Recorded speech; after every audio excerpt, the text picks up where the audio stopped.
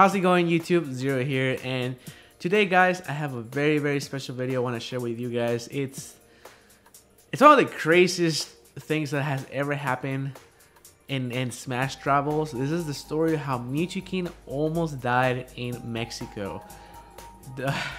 I'm gonna have to start from the very beginning. Basically, what happened is that me and Mew2King got invited to visit Mexico for a Brawl National Tournament in the beginning of 2014, like at the first 2 weeks of January. So me and Jason went there in different flights. I got flown out there for free. They took care of my plane tickets, and we went there. And Jason had a girlfriend at the time, and he wanted to really go out there and visit his girlfriend at the time. And I wanted to get to know another culture that also speaks Spanish, because I come from Chile. We speak Spanish down there.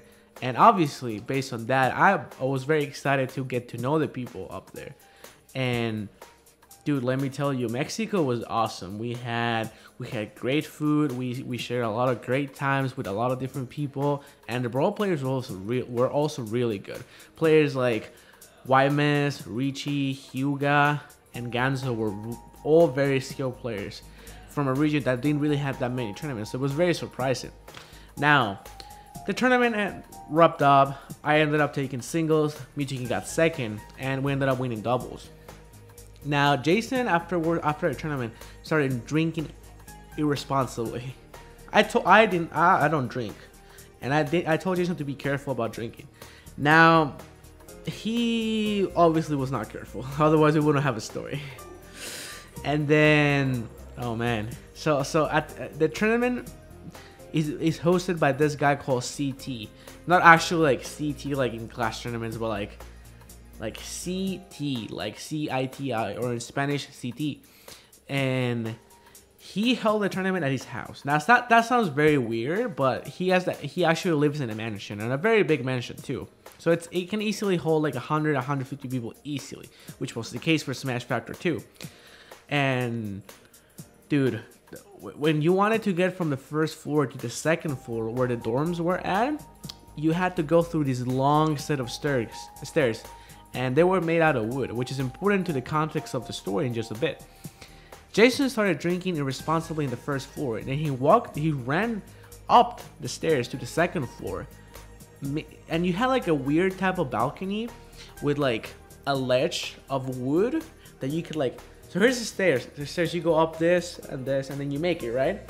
And you're up here, and then there's like a ledge of wood that goes over to the center of the room, of the big ballroom, and you can. It's like small. I think it's like the thing that was like holding up the staircase, because you have the staircase going on one way, and then there was like a wall of wood covering that. And Mew2King just decided it was a great freaking idea to walk above the ledge, drunk as hell, going like, "Ugh." And guess what happened? He freaking fell. He freaking fell. And let me tell you, from on the other side towards the bottom. So here's the staircase. Here's the wall that divides the staircase and the floor. The floor is made out of concrete. So here's death. Here's death. Here's the stairs. He ended up somehow luckily falling onto the stairs, breaking the floor of the stairs, which were made out of wood, which kind of softened his fall, because he could have fallen into the, concrete and just straight up die. He broke that, and then he rolled down the stairs. I ran up to there. I was so scared. I was scared for my life because I thought he died.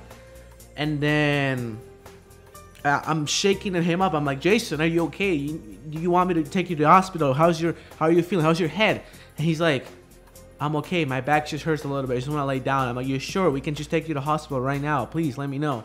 Because not really many people speak English there, so I was the only guy that could help him. And then, damn, dude, what ended up happening right after is that Mew2King was like,